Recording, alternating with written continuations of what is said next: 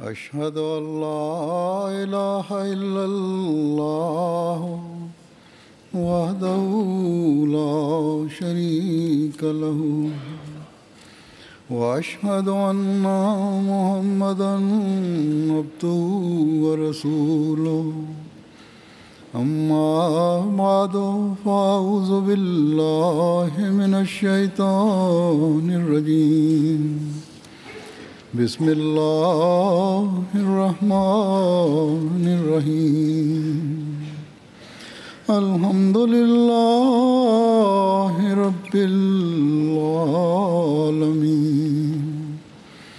الرحمن الرحيم مالك يوم الدين إياك نعبد وإياك نستعين اهدنا الصراط المستقيم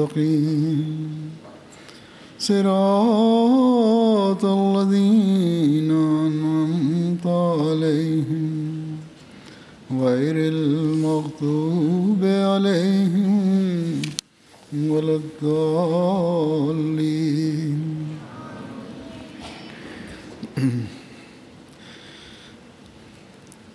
Today you are gathered here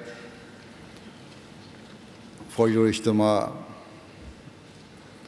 and as we have listened to the report, it was quite successful, alhamdulillah. I hope and pray that you all would have derived great benefit and blessings from this event. May Allah enable you, all of you, to do so. One important matter for you all to remember, and this is something that I have said many times before,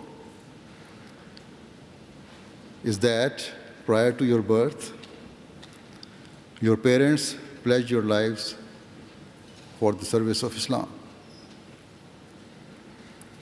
The scheme of Waqf-e-Nau was set up by Hazrat Khalifatul Masih IV with the intention that the Jamaat required vast manpower for the sake of propagation of the message of Islam. Hazur had in mind that few dozens or even hundreds of people would not be enough. Instead, truly vast numbers were required to fulfill the great purpose of serving Islam. Thus, the blessed scheme was set up, and your parents pledged your lives with the same intentions shown by the mother of Hazrat Maryam before the birth of her unborn child. It is mentioned in the Holy Quran in Surah Al-Imran about how Hazrat Maryam's mother prayed.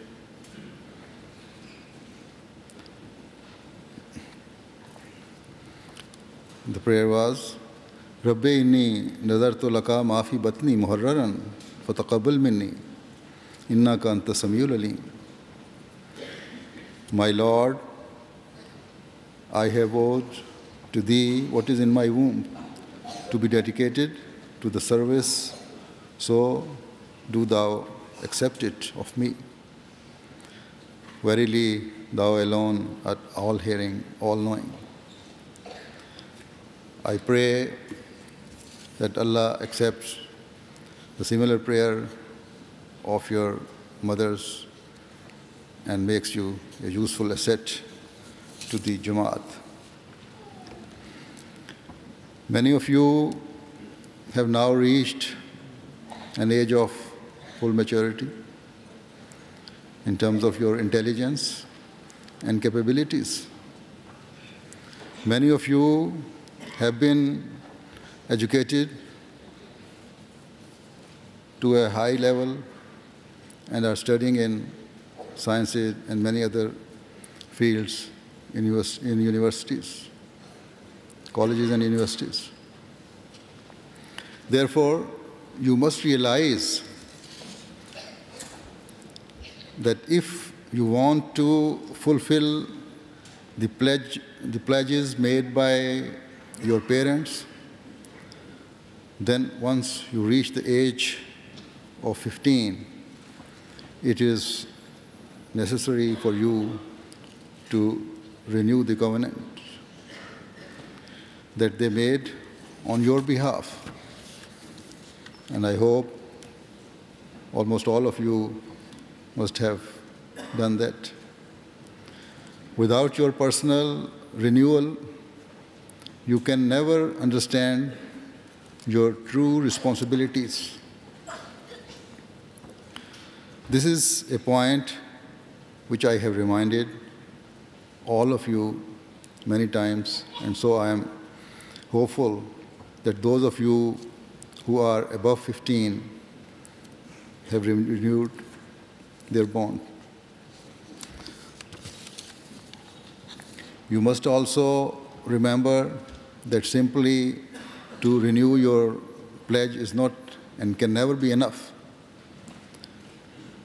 Instead, you must bear in mind that it is up to you to undertake great effort to accomplish the great responsibilities that you bear. In a Friday sermon that I delivered in October 2010, I spoke about the responsibilities of Waqf-e-Nau children. Although the parents of Waqf-e-Nau children have pledged the lives of their children for the service of Islam, and it is their responsibility to do the good tarbiyat of their children and to bring them up in a way that they become true servants of Islam. However, it is also the responsibility of each Waqf-e-Nau that he tries his utmost to conduct his daily life in a way that is befitting and appropriate to a Waqf-e-Nau. To do this, it is essential that you try and become closer to Allah the Almighty. And also, with every day that passes, the love you hold for the Holy Prophet, Hazrat Muhammad sallallahu alaihi wasallam, should increase. Furthermore, you should display total loyalty to the Prophet Messiah alayhi salam and full obedience to Khilafat. Also in your daily life, you should hold the nizam, that the system, the organization of the Jamaat, dearer than anything else. Only when you begin to manifest the qualities will you start to truly fulfill the responsibility placed on you as a member of Waqf-e-Nau. Thus, as I have said earlier, it is essential for you to understand your responsibilities, which is that you should conduct your every act and deed according to the true Islamic teachings. When you are sitting or standing, or when you are meeting others, your every act and word should be conducted with better manners and goodness as compared to others. Otherwise, people will have the opportunity to allege that character of this Waqf-e-Nau child or youngster is not of a high standard. The most important duty for an Ahmadi man is to live a righteous life. Many of you have now reached an age where you should understand your responsibilities according to the teachings of Islam. To be able to fulfill this responsibility, it is essential that you increase your religious knowledge, because without such understanding, you cannot live your lives according to the teachings of Islam, and furthermore, you cannot raise your future generations to understand and abide by its beautiful teachings. Therefore, to have religious knowledge is extremely important. The most fundamental and greatest form of religious knowledge is, of course, the Holy Quran. To form a relationship with Allah and the Holy Prophet ﷺ, the most important and crucial requirement is to do the tilawat of the Holy Quran daily and regularly. However, tilawat alone is not enough. You have to study and learn the translation and inner meaning of the Holy Quran. And for that, you should also make it a habit of taking notes so that you can have an in-depth understanding of it. Here I would like to draw your attention to a very important thing, which is, for an in-depth understanding or knowledge of the Holy Quran, you should study the commentaries which are available in both English and Urdu. Always remember that it is truly essential for each Waqf-e-Nau to gain knowledge of the Holy Quran. Here I would like to quote an excerpt from the writings of Hazrat Masroor. He writes in his book, Ijtema, that be alert all the time and do not take a single step contrary to divine teaching and the guidance of Quran. I tell you truly that anyone who evades the least one of the 700 commandments of the Quran shuts upon himself the door of salvation. The ways of true and perfect salvation have been opened by the Quran, and all the rest is its reflection. Therefore, study the Quran with care and hold it very dear with a love that you have not for anything else. As God has said to me, Al-khairu kulluhu fil Quran. All good is contained in the Holy Quran. This is wholly true. Those people are to be pitied who prefer anything else to it. The fountainhead of all your prosperity and salvation is the Holy Quran. There is no religious need of yours which is not filled by the Quran. On the day of judgment, the Quran will confirm or deny your faith. There is no other book under heaven beside the Quran which can furnish you with salvation. God has been very beneficent towards you that He has bestowed a book like the Quran upon you. I tell you truly that if the book that is recited to you had been recited to the Christians, they would not have perished. If this bounty of guidance which has been bestowed upon you had been bestowed upon the Jews in place of the Torah, some of their sects would not have denied the day of judgment. Then value this favor that has been bestowed upon you. It is a very dear favor. It is great wealth. If the Quran had not been revealed, the whole world would have been left like a dirty lump of flesh. The Quran is the book in contrast with which all other guidance amounts to nothing.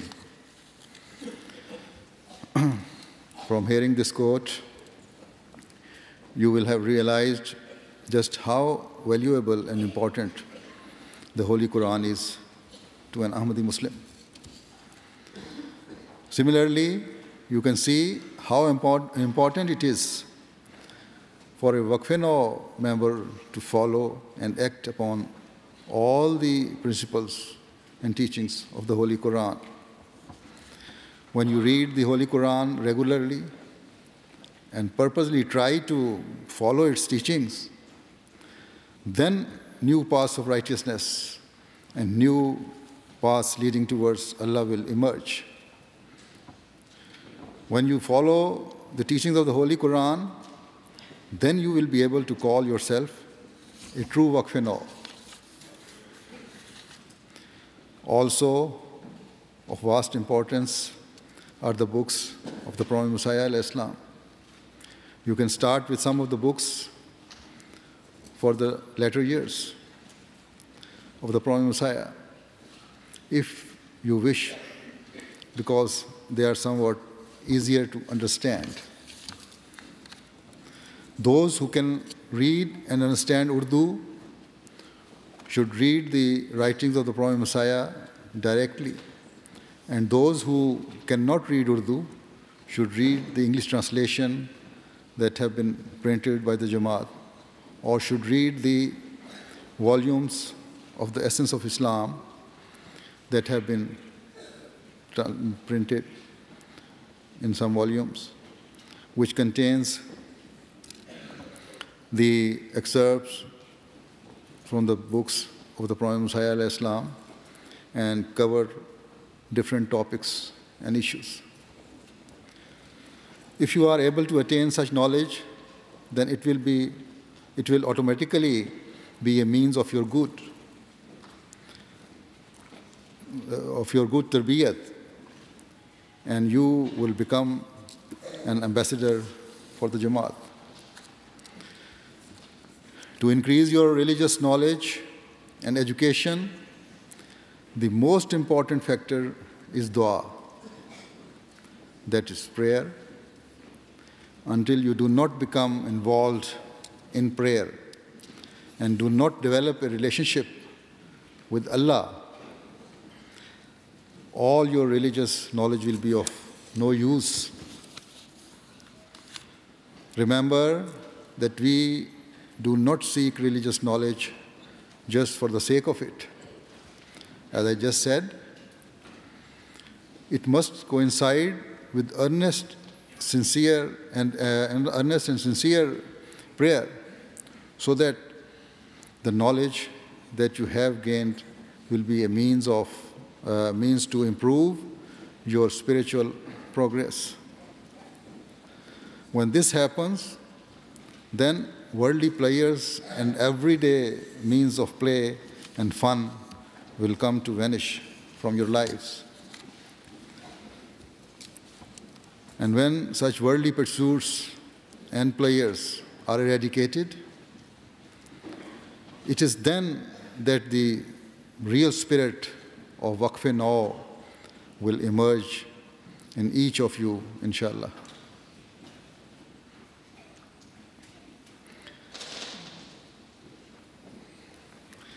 In the same regard, you should always remember and understand the reality of your chosen religion. If you do not understand Islam's reality, then as an Ahmadi and as a Waqf-e-Nau, how can you guide others towards it? Living in the Western society, certain complexes can develop. However, it is Allah's great favor that He has granted us the opportunity of accepting the Prophet Messiah Islam, who has explained to us the true reality of Islam in this era. In this regard, Hazrat Masroor writes, first of all, it is necessary to set out what is the reality of Islam. What are the means of arriving at that reality? And what are the fruits of following that reality?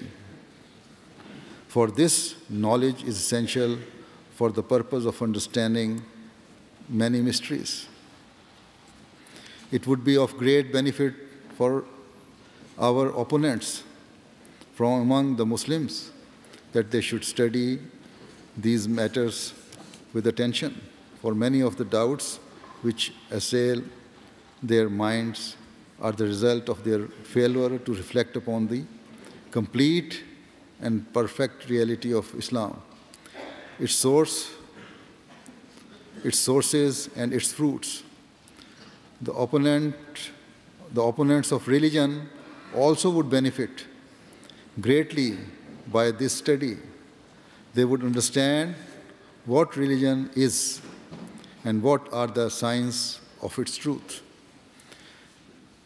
In the idiom of Arabic, Islam means money paid as earnest to conclude a bargain, or to commit some affair to someone, or to seek peace, or to surrender a claim or point.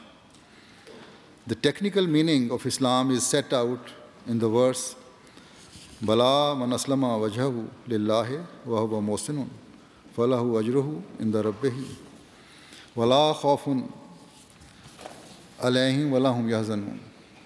This means that a Muslim is one who commits himself wholly to the cause of God Almighty. That is to say, one who devotes himself to God Almighty, to following His designs and to winning His pleasure, and then becomes steadfast in doing good for the sake of God Almighty and devotes all his faculties to that cause. In other words, he belongs entirely to God Almighty, both doctrinally and in practice. Doctrinal belonging means that one should esteem one's being as something which has been created for the recognition of God Almighty and His obedience and the seeking of His love and pleasure. Practical belonging means to do all the good that is related to every one of one's faculties with such eagerness and attention as if one beholds the countenance of the true beloved in the mirror of one's obedience.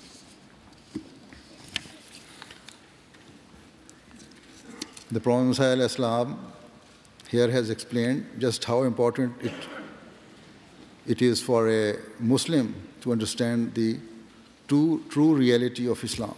Thus, if it is so necessary for an ordinary Muslim, then you can see that it is even more crucial and essential for a member of Waqf-e-Nau to appreciate the reality of his religion.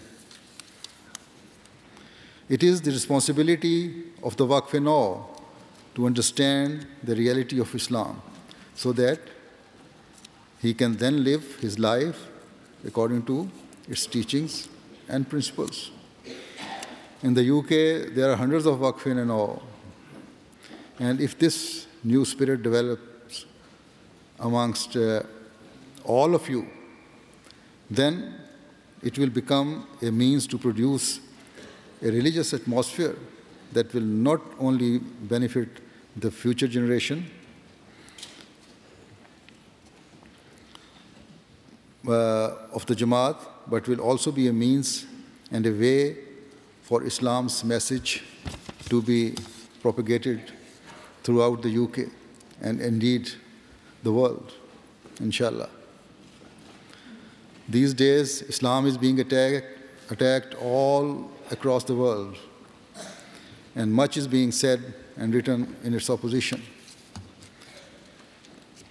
So you should stand to protect Islam.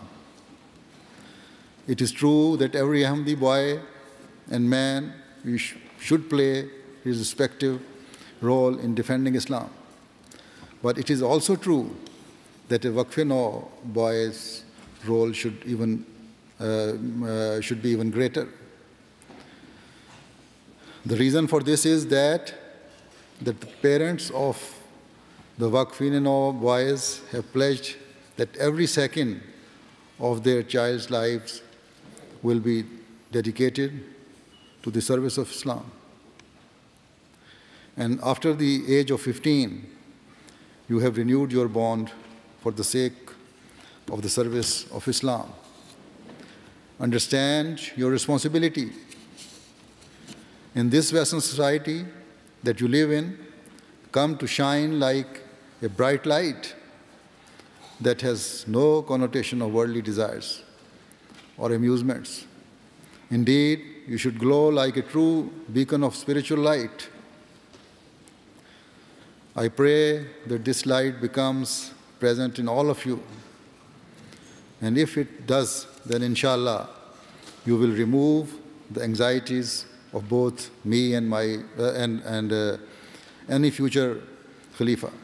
Because from one example is another example born.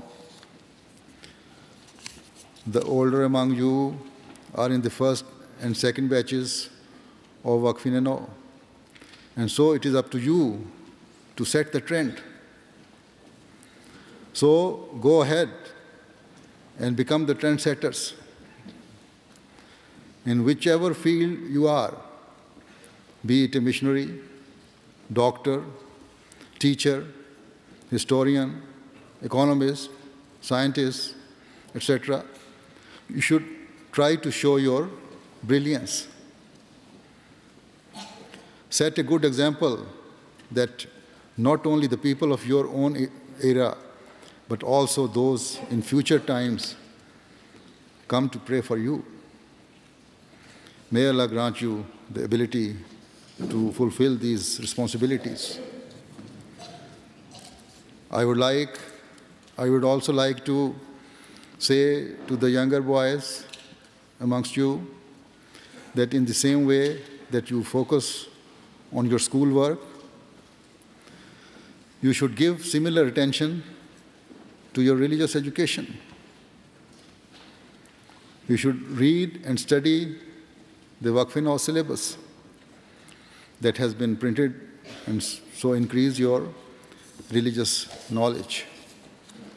Furthermore, you should never miss a single prayer. And that is namaz. And you must develop the habit of reading the Holy Quran each and every day, even if it is just one ruku. You should also always be fully obedient to your parents, so much so that you become a positive example to your other brothers and sisters. It should not be that because you are a member of Waqf-e-Nau that you feel superior in any way, or that you deserve special attention or respect. In fact, it should be the other way around, that you should show others great respect and listen to your parents and elders. In your religious classes, it should be observed that you are children of the highest morals and best character. In your schools, your teachers and fellow pupils should see you as the example to follow. The Waqf-e-Nau syllabus has been developed, as I have said, to the ages of up to 19 or 20. Therefore, every child should read the syllabus appropriate to their age. In this regard, both parents and the organizers should take note and make sure that children follow and learn their syllabus to the letter. This will be a means to your good tarbiyat and training. May Allah grant all of you the ability to understand and fulfill your responsibilities. Now, please join me in silent prayer.